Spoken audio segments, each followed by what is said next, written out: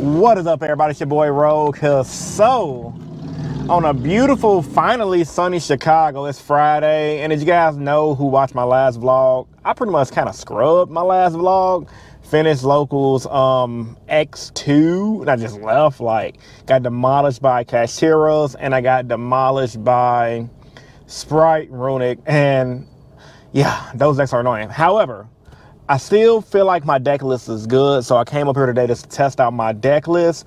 While you guys are watching this intro, smash that like button and leave a comment to help show some love and support to the channel.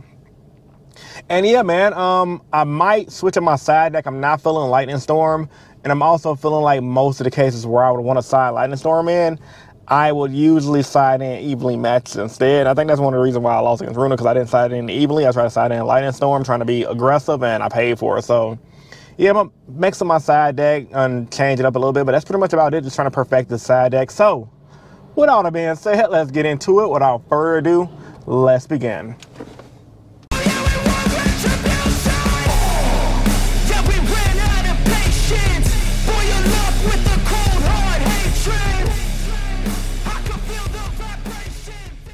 Alright guys, coming into round one of the tournament, ended up playing against Dragon Link. And I've been seeing this deck been topping a lot on Facebook and like different regionals and different things like that. And I know a few players in my local area that's pretty competitive started picking up the deck. So the deck is gaining popularity, surprisingly. So keep those drone light birds in your side deck, because that definitely slows Dragon Link down a lot. He started off pretty strong, making a standard build, and I'm just like, okay, whatever. I think I didn't even have no hand traps. I literally just had a pop off board breaker hand, and I believe I had triple tax. But yeah, man, his field is massive, like really good. And I'm just reading everything. There's a lot of new cards a lot of these decks like Dragon Link have that I haven't seen. So he ended on that one guy that could just negate monsters. Luckily for me, opened up Book of Eclipse. Best board breaker of the format, hands down. Card's amazing.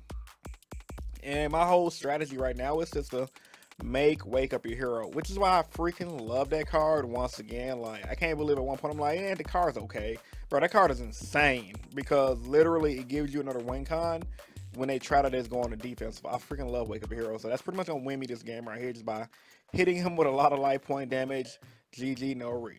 Coming into game two, however, I forgot what I side deck. Oh yeah, I definitely sided in Droz. He's gonna go first. He is going to make a big misplay. I had a handful of spells. He's going to set double anti-spell fragrance. I drop a turn, step my main. I'm like, anything? He's like, no. And then after I play Hero Lives, he literally started laughing. He's like, dude, I just messed up. I'm like, what's going on? I'm like, you had the anti-spell, didn't you? He's like, yeah, he said he was tired from work. And I'm like, yeah, I get it, man. It's all good. So I ended up popping off. I don't know if considering if he didn't do that, if he played correctly, if I would have won or not. But hey, man, we take those wins. I'll catch you guys in the next clip. Alright guys, round one is over. Ended up beating Dragon Link 2-0. I got really lucky game two. My opponent legit forgot he set anti-spell. Like, he zoned out because he had a long day at work, he told me. So yeah, that was a pretty fun game. I do the rest of the recap during the actual gameplay, but deck feeling good. I drew hands that was kind of like but they weren't bad hands, they were playable hands. You know, that's just how the road decks are. And so far so good, man. I also want to show you guys outside of the shop. I don't know how often I show you guys to you, but like, you guys are in the area. It's on Fullerton Street in Chicago. This is the address, like over here, 5814 Fullerton. But yeah, it's a nice shop, man. Come check it out. This is the new location. It's very subtle, because I guess the windows kind of have tint. However, yeah, good spot to be at. So yeah, I'm gonna catch you guys after round two, man. Ain't really much to talk about. It's a casual tournament, 16 people. Doesn't seem too gun-ho like Tuesday was. It was really crowded on Tuesday. A lot of people aren't here because they're prepping for regional, so they at home play testing. So there's a lot of really light crowd today, which is good. I don't really like those big tournaments and crowded rooms. I like to just be solo dolo in the corner chilling. Anyway, we'll catch you guys in the next clip, man. Y'all stay tuned. Alright guys, coming to round two of the tournament. Ended up playing with my boy Yugioh and his Mathmat deck. So this is a deck he's been tinkering with for the past couple of weeks, and I've noticed he's been doing good at tournaments with it. Like, he's actually won a few tournaments with it. And yeah, it was definitely an interesting game, because I haven't played against Mathmat in forever. So he's going first, and I didn't really open up any hand traps once again. Lost another die roll, but still keeping positive because my hand wasn't terrible. And he's going to end on some boss monster and just pass. And I'm like, okay, one face down, one boss monster. Literally, I noticed boss monster send cards from the deck to the graveyard to negate monster effects. on top of everything. So it's kind of like a modern day, to pretty much protect the castle type of deck, right? That's pretty much all it is. The monster's unaffected by everything. It has graveyard down negates. Pretty solid strategy for going first, in all honesty. I couldn't break the board, and I just got whooped on. There wasn't nothing I could do. Coming into game 2, however, I'm like, okay, I'm gonna go first. I didn't even side deck, because I didn't really have anything in my side deck for this deck. I'm like, well, Dark Law beats this deck, so I'm just gonna go. I'm like, I don't think my list is bad going first against this deck, so I just went Dark Law.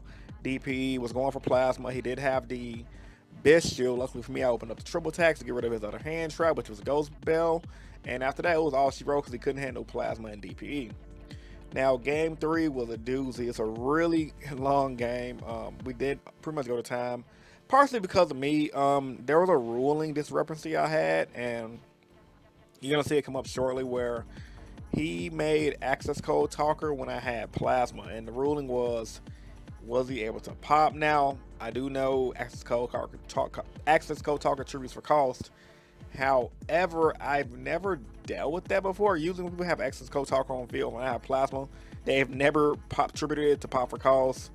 And maybe because they just never thought about it, but I didn't know that was a play that could make. So it was really frustrating. However, after asking and looking and researching it through the judges lounge and asking people in the shop, I'm like, okay, you're right. However, it was, like I said, epic back and forth game. As you guys can see, I'm trying to break his board, and plasma really is helping me out a lot.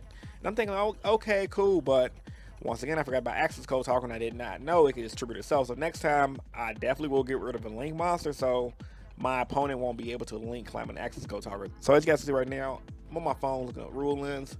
I put a picture in the judges lounge. That's typically what I do, because my local shop don't really have any judges. We all kind of help each other out with rulings. Eventually, I'm just gonna say, yeah, you got it, and just let them know, yeah, you're right on the ruling. So it's coming up shortly. He is gonna be able to just get rid of my plasma. I'm gonna get it off the board, but it's not gonna matter because I'm on following turn. I'm still gonna win.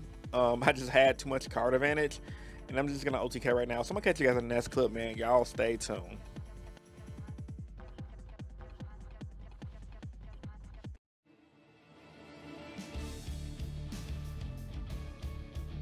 Alright guys, coming to round 3 of the tournament. Ended up playing with my boy Brandon and his branded Despia deck.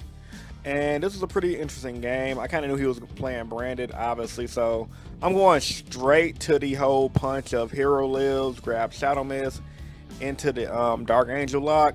Dark Angel lock, like I said, 9 times out of 10 when I'm going first, I'm not making Dark Angel, only because people could be playing different decks.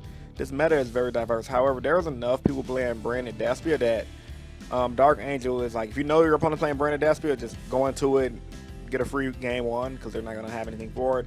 Some people are main decking Bestials, however, he just didn't have it, so, I mean, it is what it is.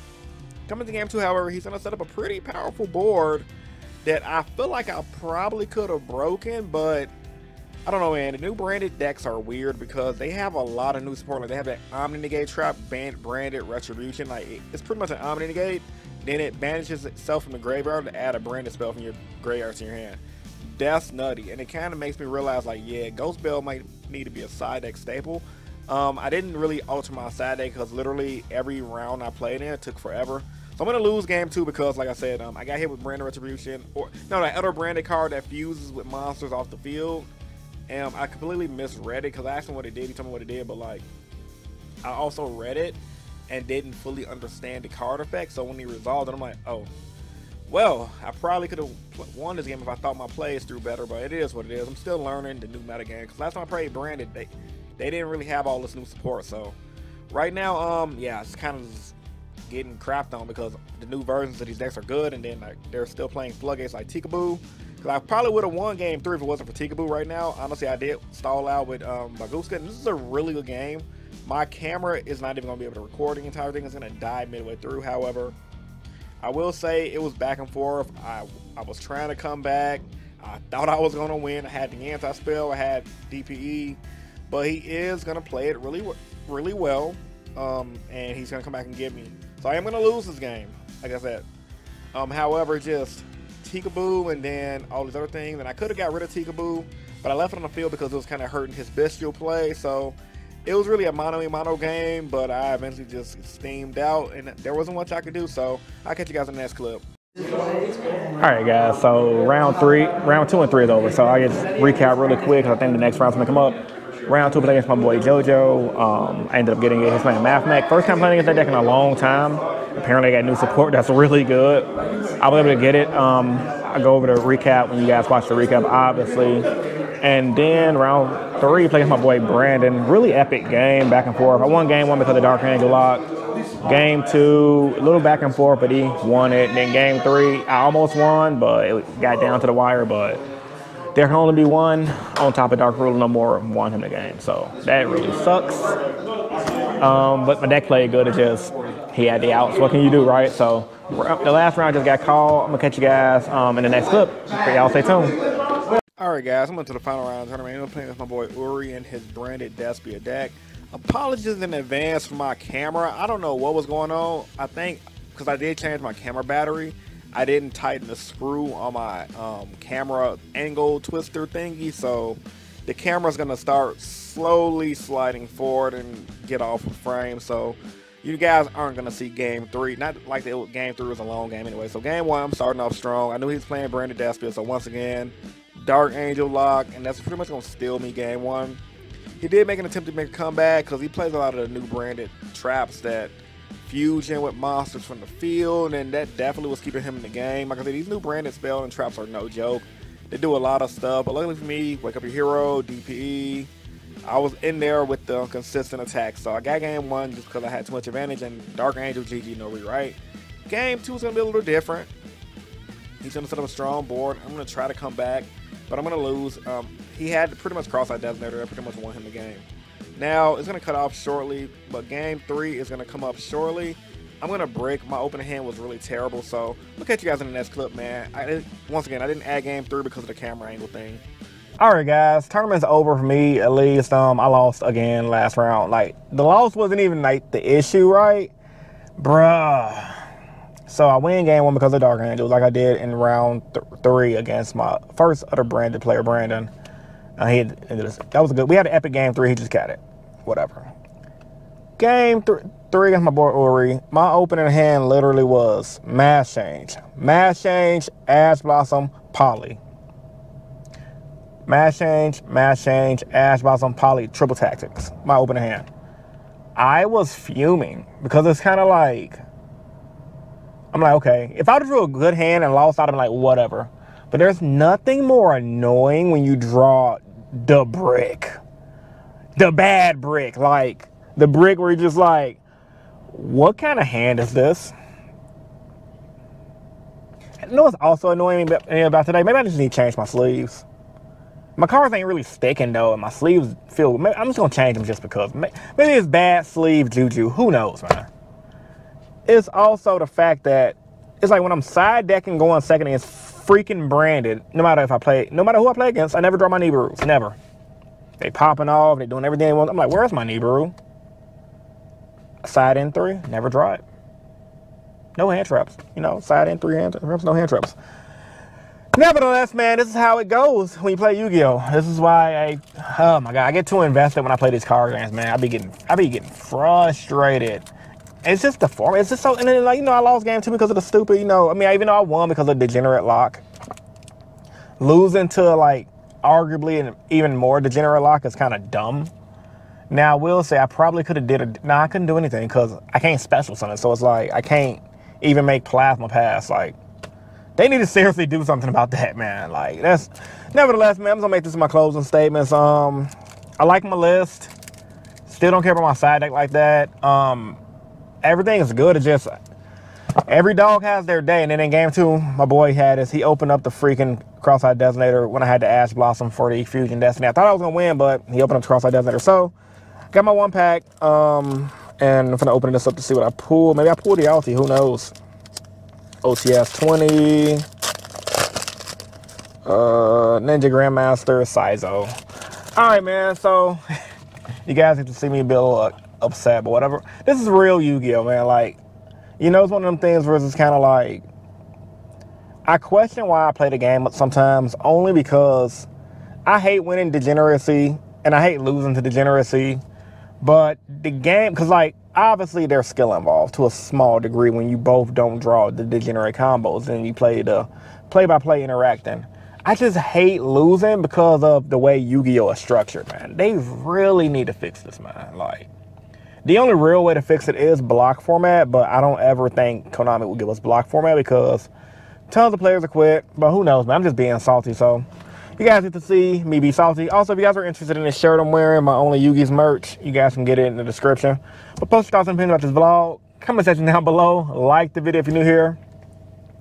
If you made it to the end of the video, subscribe. You know, watch this long, might as well subscribe. I ain't really got nothing else to say. You know, I just wish it would have been a better game like my round 3 was. Because round 3 game, you guys probably didn't see, but it was really back and forth, mano y mano. I like games like that. Those are fun. Like, I'd rather lose like that than to lose, not even to degeneracy, just all spell cards. Because I'm playing a combo deck. So it's like I drew every card that needs something to do something. Then my top deck, if my top deck would have been like a freaking Stratos, any monster that I could have freaking normal summoned outside of Shadow Mist, like Stratos or Vion, I would have been good because I could have normal summoned, add liquid, play poly, pop off. Shoulda, coulda, woulda once again, man. It's your boy Rogue, and I'm signing out. Peace.